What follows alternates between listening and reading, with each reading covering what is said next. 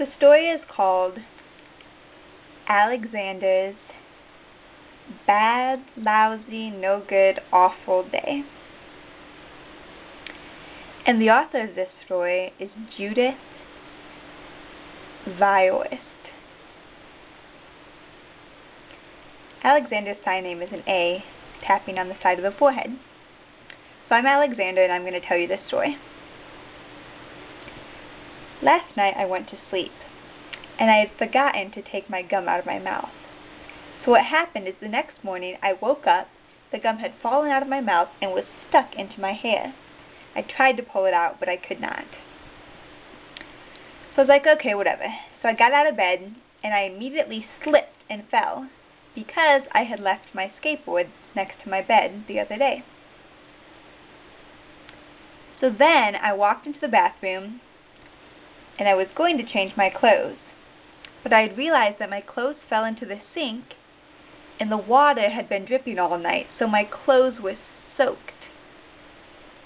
I was so upset.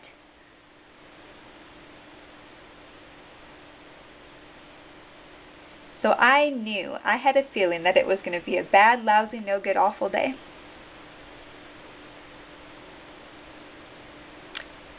So my brother,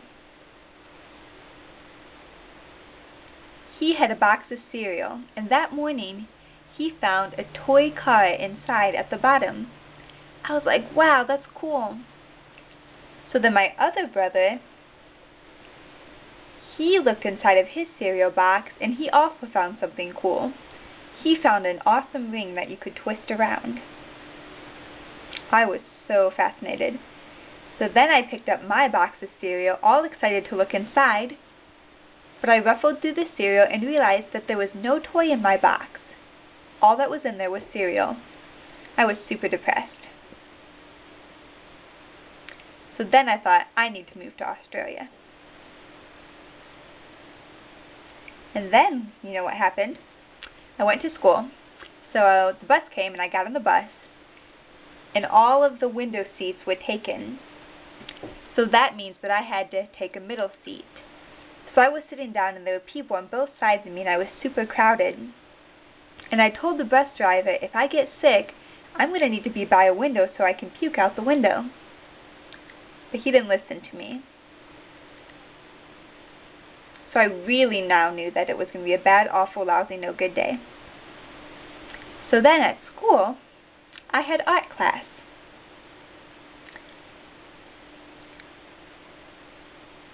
So I had drawn this nice picture on an easel of this ghost-looking creature.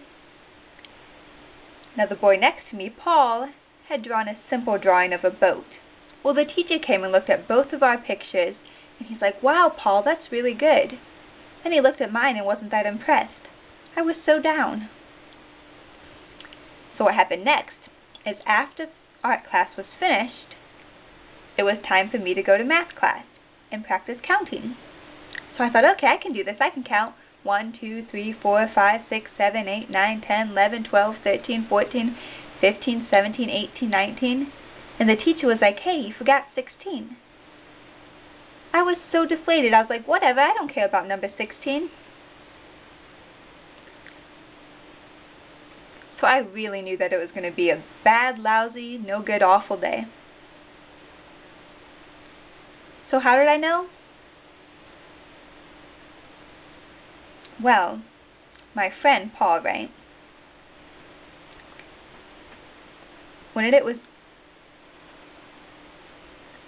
He came up to me and told me that I wasn't going to be his friend anymore.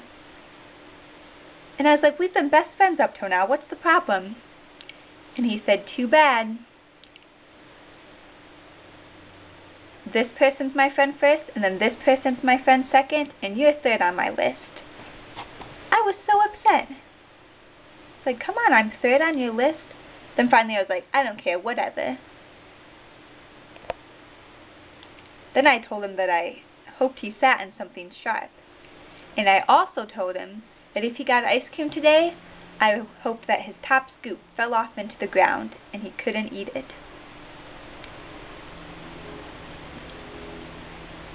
I was so mad. So then, when it was lunchtime, one of the boys got cookies in his lunchbox to eat for dessert, and another friend got a chocolate bar. And Paul's mom brought these dessert rolls, and inside was this icing in a swirl.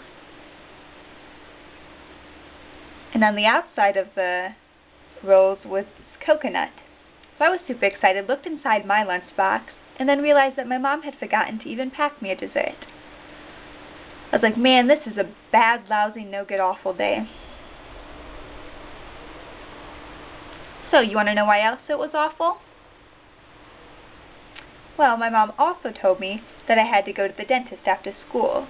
And I hate the dentist. Ugh. So my siblings and I go to the dentist. And my oldest sibling has perfect teeth. My other brother, also perfect teeth. Me, not so much. I have a cavity inside my mouth that needs to get fixed. So the dentist told me that I needed to come back this next week and get it taken care of. And I said, well, I'm going to Australia. I can't get it fixed. I was so grouchy. But after the dentist was finished, I was ready to get into the elevator to go back down. And I started to walk out, and the elevator door slammed on my foot. It hurt so badly. I was so grouchy.